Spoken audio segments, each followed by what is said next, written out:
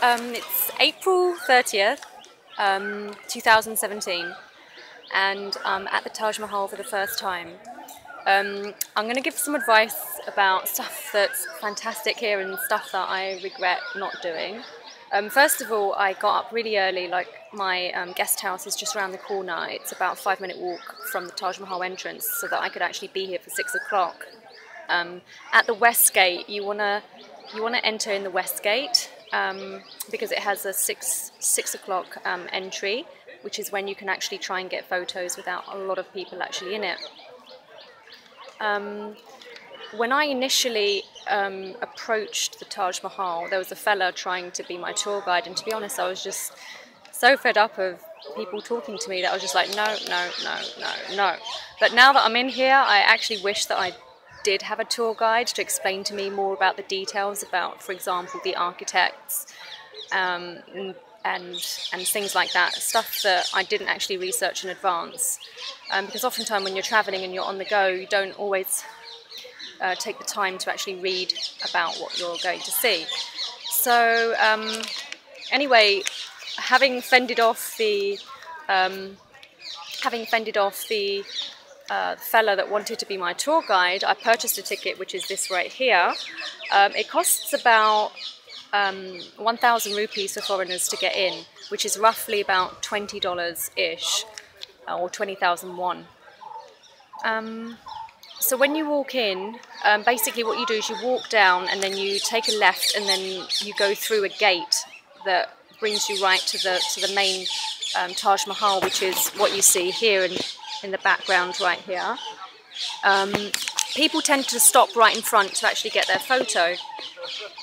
And one of the nice things about actually having a tour guide is that the tour guide will actually take your photos for you, especially if you're traveling alone, which is what I'm doing.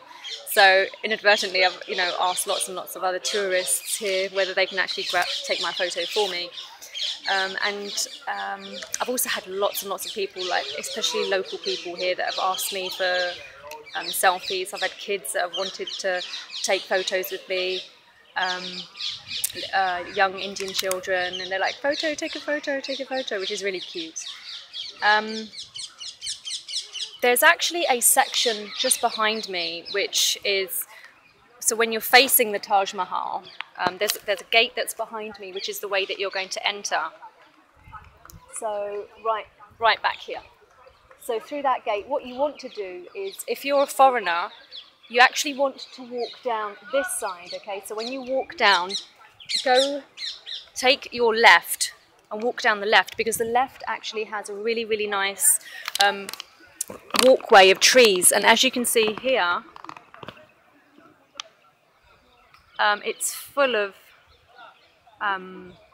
lots and lots of foliage, and the gardens are really, really well maintained.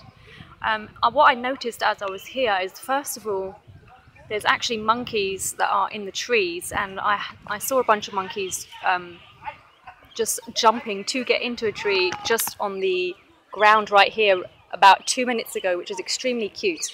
And when I was walking through this area right here, I could actually see what looked to be some kind of parrots flying around in the trees, and it was absolutely gorgeous. One of the minarets here is actually under construction, and then also, or I should say, under renovation. And then there's also one side of the Taj Mahal right here, the left-hand side, from our perspective, is getting renovated too. There's lots of ladies wearing saris, but for the most part, a lot of people are dressed quite casually, particularly foreigners. But there's still plenty of opportunities to take photos with with nicely dressed traditional ladies too. I'm going to take you through a little walk through the garden area to see if we can actually capture any of the actual birds.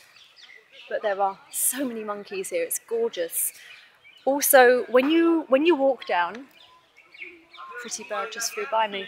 When you walk down the left-hand side, which is sheltered by all of the trees, what you want to do is, it's funny because it actually is called route for high-value ticket holders, and what that means is is that it's the route for the foreigners, largely, who have actually paid 1,000 rupees to get in, whereas the locals, I think the locals here paid about 500 rupees if you're of Indian heritage. There's also a museum that I want to visit that's just behind me, so that maybe I can pick up some postcards or something like that. But when you walk up, what I was trying to say earlier was the nice thing about walking down this side of the gardens is that essentially you've got benches here and so forth, so that it's easier for foreigners to sit down and change their shoes into the little, you have to put like little slipovers that go over your shoes for when you actually walk into the main Taj Mahal area because of the marble flooring. This is the area with all the parrots. I don't know if this will capture, but we can hear them all around us. They're like little parakeets. Parakeets or parrots, I'm not sure which. But they're green and they're actually very hard to photograph because they camouflage too well with the leaves.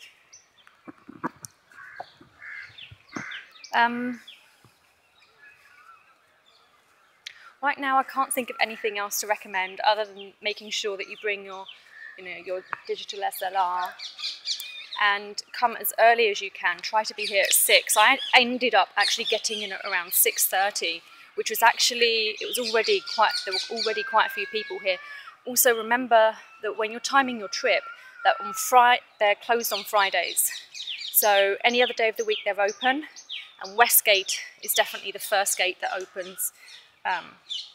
And also, if you come so early in the morning, I didn't actually have to line up, which was fantastic, because I passed by yesterday and there was actually quite a long lineup and it was absolutely boiling hot. As you can see here on this sign, here's the Taj Museum, so right here. When you actually pay for your ticket, you'll actually get so you'll get your little slippers that are provided, and you also get a bottle of water, a small bottle of water. But at this time in the morning, a small bottle of water might be sufficient. I actually have the typical, 1 litre that everybody tends to use here. But anyway, I guess I'm trying to drink a lot of water. And also remember your sunblock, remember your suitable clothing. To be honest, I have seen people here in shorts, like fellas in shorts and a t-shirt. For me, it's a little bit too casual for such a, beautiful place. Like, for some people, a once-in-a-lifetime experience. So I would recommend dressing up a little bit, if you want to have nice photo memories and so forth that you can show off. It's a gorgeous day here, and I'm so glad that I started out early.